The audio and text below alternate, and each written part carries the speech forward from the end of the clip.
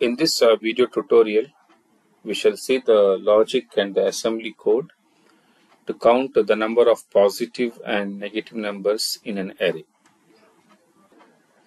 Let us first see the logic of this program. Let's say that we have some array of numbers starting from 30h, right? 33h, 34h, right?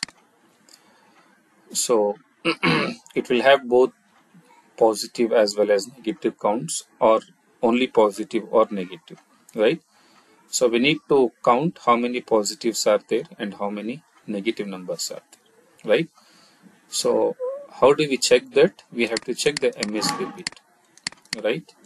So if MSB is equal to 1, so the number is negative, and if it is equal to 0, the number is positive, right?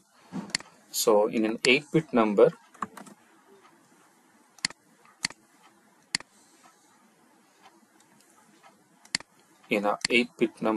how do we check that? Let's say this is a 8-bit number.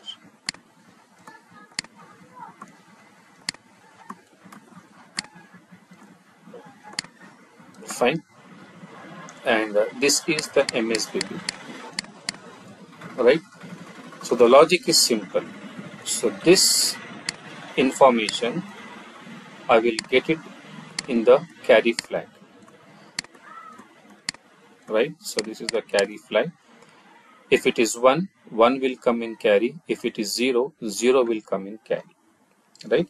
And how do I do that? I will use the instruction rotate left with carry, right? And if the carry was equal to 1, it means the number is negative. So I will increment that negative number count. And if the carry is 0, it means it is positive, and I will increment the positive count, right? So let me initialize +1, -1. So when I give -1, if you enter -1 while initializing in the memory window, you will see that this will store FFH.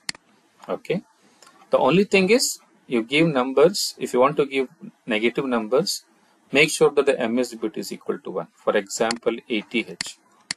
This is also a negative number. Why? Because the MS bit is equal to 1. And let me see, 2 and 45H, right? So if you see these numbers, so I have 1 positive, 2 positive, 3 positive, and 2 negative numbers, right? So the logic goes as like this. You initialize a pointer to the start address, read the byte, rotate it, check the carry flag. If the carry flag is equal to 1, increment the negative count, and if it is equal to 0, increment the positive count, right? So we shall see the code for the same. So we'll initialize a pointer to memory location, move R0, #30H, pointer to start address, right? And how many number of bytes are there? I have considered 5, so move R2, #5. So this is array size or block size. I need 2 registers or 2 memory locations which will keep track of the number of logical ones and zeros, right? So I will say move R6, #00H. So this is let's say ones count. Sorry, number of negative numbers, right? And move R7, #00H. So this will keep track of number of positive numbers, right? That's it. Now let me read the byte. Move A, @R0. Okay. Then I need to rotate this left because I want to check the MSB. RLC A. You can either use jump on carry or jump on no carry. So jump on carry, if it is a carry, it means it's a negative number, right? But if not, it's a positive number, and we have to increment the positive count, which is R7 here. So increment R7. But if it is negative, I need to increment R6.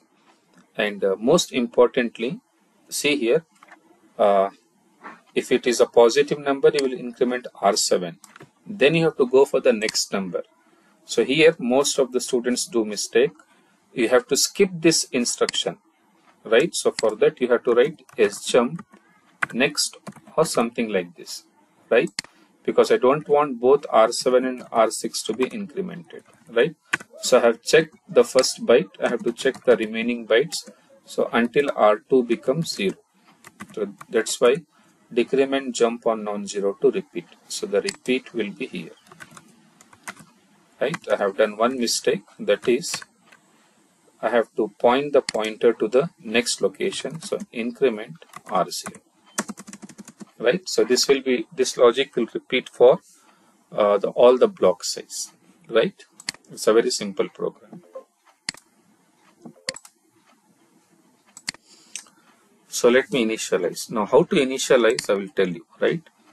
Either you give directly here something like this, 80H, it's a negative number, and 45H, positive number, 32, it is also positive, FF, it is negative, F4, it is also negative, because MSB is equal to 1, right? So we have 1, 2, 3 negative numbers and 2 positive numbers. So R6 should contain 3, R7 should contain 2. Okay, you can even increase the array size if you want, right? So first I will read the first byte, that is 80, right? And if I rotate this, carry is 1. It means it's a negative number, and the negative counter should increment, right? So I'm incrementing R6. Next, I'm reading the next byte, which is nothing but 45. It's a positive number, so this condition will fail and the positive count will be incremented. So this is very important. See, if I had not written this, it will come here and it will also increment the negative count, which I don't want, right? So this is a very critical point. Then I will go to the next byte, which is 32, which is also a positive number.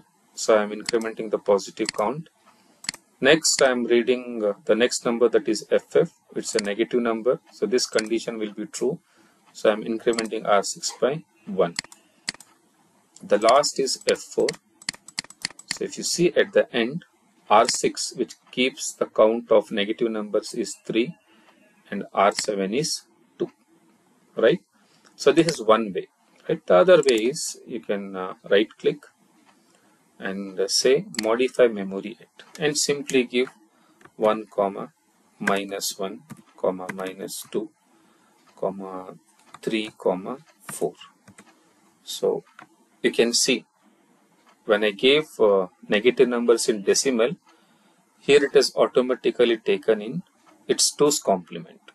Okay, and the result will be same. I will simply run. So you can see there are 3 positive numbers. So that's why R7 is 3 and R6 is 2.